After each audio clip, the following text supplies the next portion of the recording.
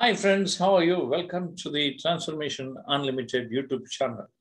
Your mentor Jayaprakash Nagathihalli is reading his own book, Fear Not Failures, Chapter 3, Success Stories of the Disabled. Very interesting, very motivating. Okay, just do listen. Beethoven, 1770 to 1827. The German composer was stone deaf, yet he rose very high in the world of Western music. His musical compositions are of the best quality and have the touch of a genius. How he managed to become a splendid composer in spite of his physical disability is a wonder of wonders. Sudha Chandran is an exquisite dancer. Her Bharatanatyam performance attracted huge crowds of admirers, knowledgeable critics, and privileged artists. But as ill luck would have it, she lost one of her legs in a car accident. Many thought that would be the end of her career as an artist. But her resolve to be back on the stage was irrevocable. After full recovery, she went in for an artificial leg and quickly learned first to walk and then to run. After full acclimatization, she practiced to put the right dance steps with her artificial leg. In a short while, because of constant and devoted practice, her dance steps were in perfect accord with thala, the beat of music, and she was perfectly satisfied.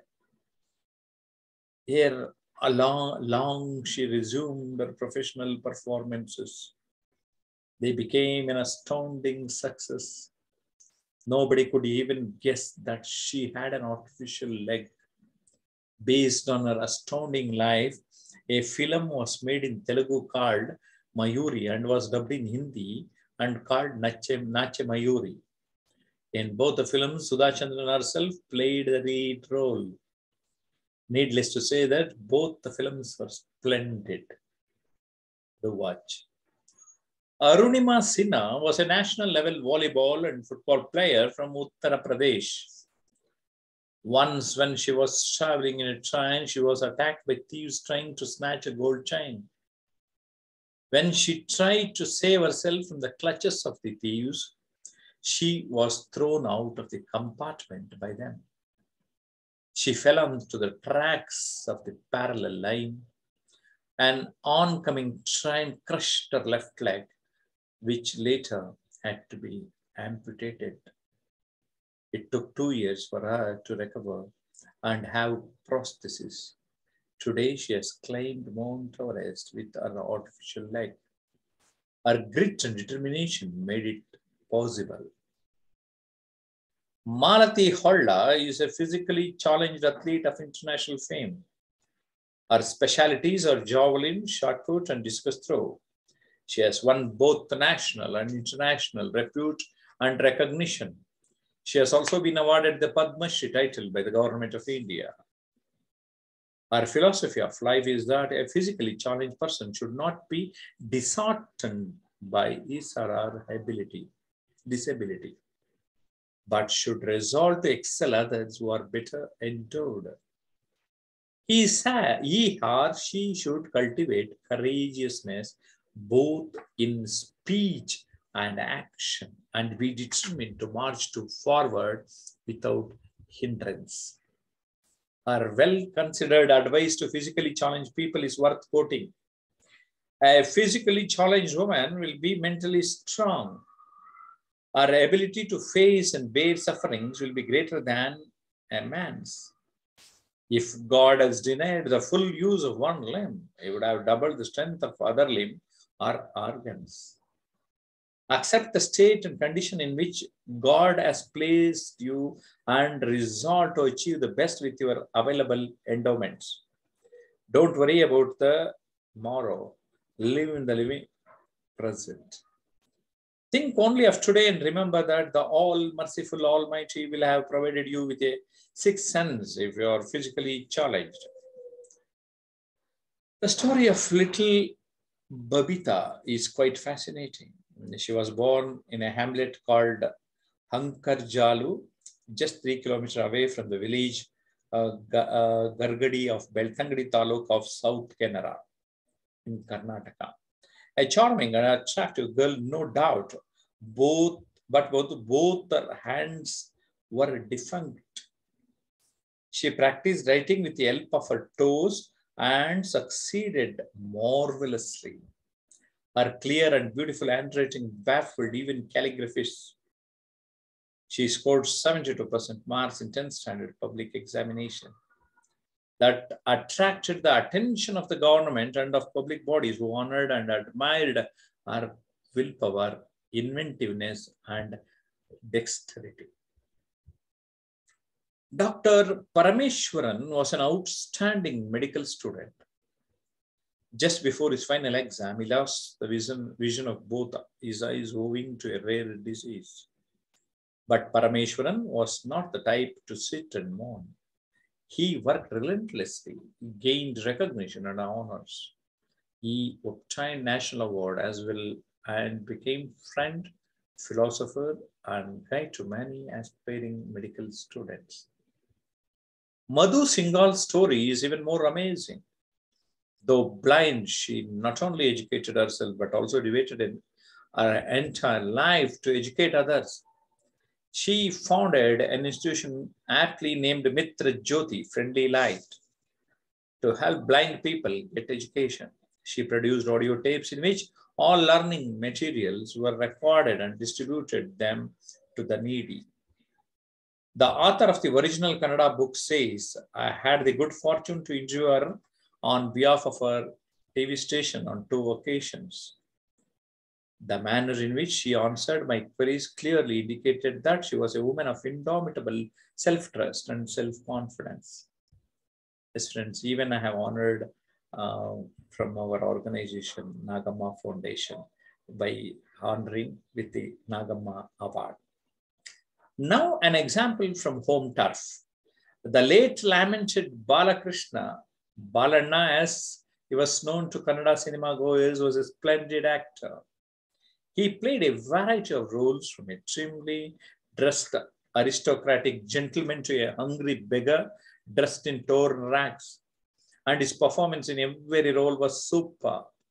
His ready wit and repartee was astounding. But he was born stone deaf and had been abandoned not only by his parents, but also by relatives soon after birth. He grew up under God's protection, shaped his own career, rose very high in the profession, and became a role model to all orphans and disabled people. Demosthenes, 384 to 322 BC.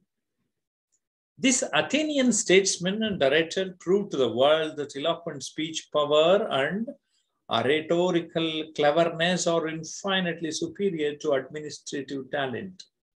Immediately after his birth in 384 BC, the astrologers predicted that he would become an extraordinary, important man in public life. But as he grew up, it became evident that he had a born physical disability.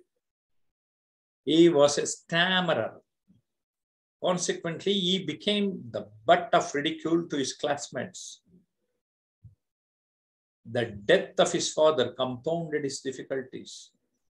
For his uncle, taking advantage of the orphan's helplessness, appropriated the boy's entire immovable property for his own use. Though the boy sought legal restitution through a court of law, he got no relief. The boy grew up wading through a sea of difficulties. As a young man, he was highly impressed by the eloquence and oratory of a great Greek speaker. That made him Demosthenes to cultivate assiduously the art of eloquence. To overcome his physical disability of stammering, he started practicing eloquence with a tiny stone in his mouth. He was enabled to utter long sentences uninterruptedly. His utterance became clear and limpid. Then he started climbing tall hills and descending steep mountains that was intended to enable him to take deep breaths and control them. He stood facing the roaring sea and shouted loudly, outdoing the sound of the billowing waves.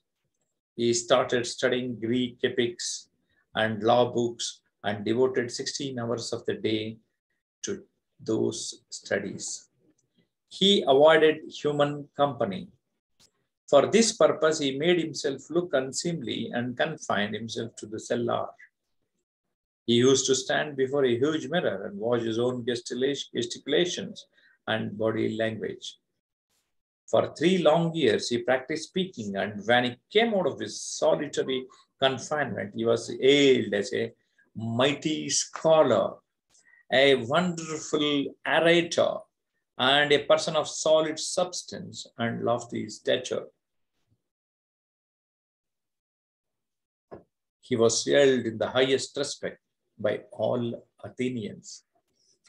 That was what the Greek King Philip meant when he declared that one can conquer the entire world, but one cannot even hope to match the eloquence and oratorical skill and ability of Demosthenes.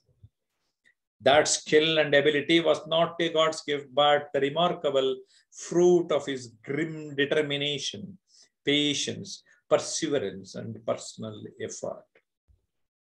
Milton, 1608 to 1674. Just as Shakespeare was the greatest playwright, John Milton was the greatest poet that England produced. His sole ambition as a poet was to write a very great epic in English, equal to the epics of Homer and Virgil. To accomplish this great ambition, he started studying entire books in Greek, Latin, and English. After obtaining his master's degree from Cambridge University in his 18th year, he started equipping himself earnestly for the mighty task that he had set before himself. This meant tremendous strain on his eyes. Though involved in the rough and tumble of politics of the time, he did not neglect or forget the lofty aim he had set for himself. His wide-ranging studies, travels to the lands of Homer and Virgil, and active participation in the politics of the age made him blind in 1652. When he was just 44, when the political condition changed and Charles II was restored to the throne of England, Milton's life and liberty were in danger, but the large-hearted merry monarch of England, Charles II, spared Milton's life. This made Milton breathe freely and take up his intended task of writing the epic poem. Though totally blind, he dictated line after line of 3 monumental books: Paradise Lost, Paradise Regained, and Samson Agonistes. Though dictated by a blind man, Paradise Lost is a magnificent epic running into thousands of lines of splendid blank verse. Milton, the blind poet's poetic achievement, reminds us of the military icon Napoleon. In spite of his epileptic fits, he rose to be the greatest soldier, planner, and conqueror. Here is an example of a girl of 16 who was lying in a hospital bed with a fractured backbone. She had to write an examination which would determine her entire future. She was carried to the examination hall on a stretcher, and she wrote the examination for 6 or 7 days lying on the stretcher. She did really well in the exam as a result of her grim determination and unrelenting willpower. We conclude this section with the remarkable achievement of a deaf girl of Bihar, Shilpi Jaiswal, aged 18. She was born completely deaf. Medical experts said that she had German measles while she was in the mother's womb, which had caused her deafness. But this disability did not come in the way of her very active life. Till she was 7 years of age, she used to swim for 7 hours a day. When the doctor advised her against it, she turned to tennis, in which she became proficient. In the 2006 British Open Championship for the deaf, she became the champion. She was the very first Indian to participate in the tournament. Though the medical opinion is that the hearing of a deaf person's decibel count should not be less than 55, that is also the norm in the games, Shilpi Jaiswal's count was more than 75. Even then, she participated in an international championship and won laurels in spite of that great disability. It is very important to develop willpower. Whoever it be, and whichever field it be, a person's strong willpower and determination to achieve the intended goal fructifies in spite of any physical disability. So this is the end of chapter 3 of Fear Not Failures. Okay, this is my own book. Okay, get ready to watch the chapter 4, the Fear Not Failures, in the next video. And do comment how you felt about this chapter. I think this chapter has motivated you well. Am I correct? Do respond through a comment. If you are not yet subscribed to our channel, Transformation Unlimited and Jayaprakash Nagathihalli, do it right now. Like, share, and comment. Bye-bye.